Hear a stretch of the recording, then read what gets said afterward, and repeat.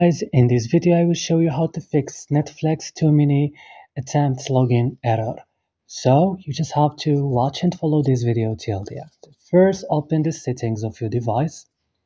Click at apps option and search for Netflix.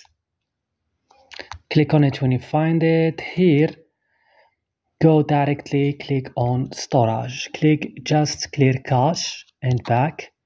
Click right now at force stop and click OK. So be careful, don't click clear data, you will delete your data in Netflix. So next step, click on Play Store. Inside Play Store, search for Netflix and click on Netflix like this.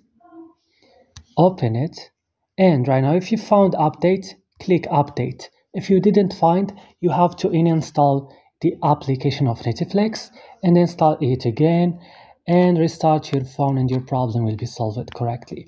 I hope guys this video was helpful. Don't forget to like, also subscribe, and bye.